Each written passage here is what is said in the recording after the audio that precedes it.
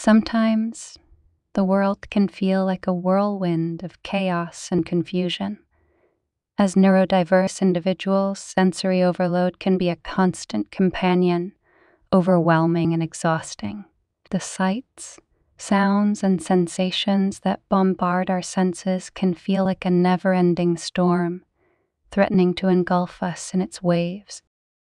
But amidst the chaos, we can learn to find an anchor, a sanctuary. It starts with recognizing the signs, those subtle cues that tell us when things are beginning to overwhelm our nervous system.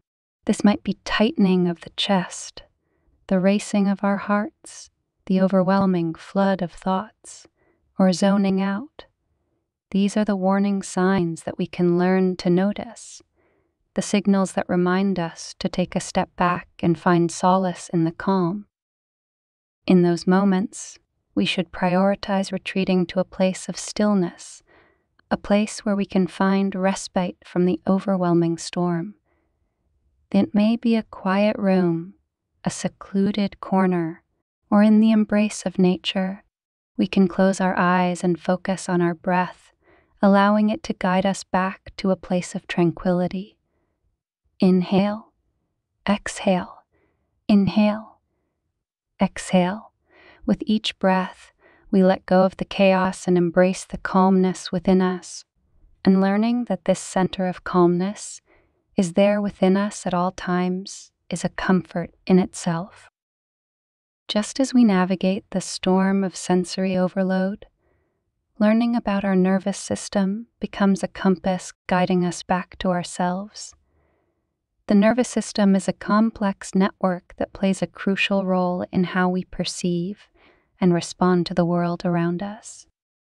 As neurodiverse individuals, recognizing the signs of sensory overload becomes a bridge to understanding our nervous system. Tightening of the chest, racing hearts, overwhelming thoughts. These are signals from our nervous system, urging us to pause and seek calm. The vagus nerve is our calming companion amidst the chaos. This remarkable nerve regulates the parasympathetic nervous system, promoting relaxation and reducing stress. Learning to activate the vagus nerve becomes a key tool in our journey to sensory regulation. Closing our eyes, focusing on our breath, it's not just about finding calm. It's about activating the vagus nerve. Each breath becomes a gentle guide leading us back to tranquility and activating our body's natural relaxation response. As we continue our journey, let's integrate practical steps for nervous system harmony. Retreat to a quiet space, engage in activities that bring joy. These become intentional acts of self-care, actively contributing to the regulation of our nervous system. Remember that learning to understand your nervous system is not just knowledge, it's empowerment. It's a tool that aids us in weathering the storm of sensory overwhelm with resilience and grace.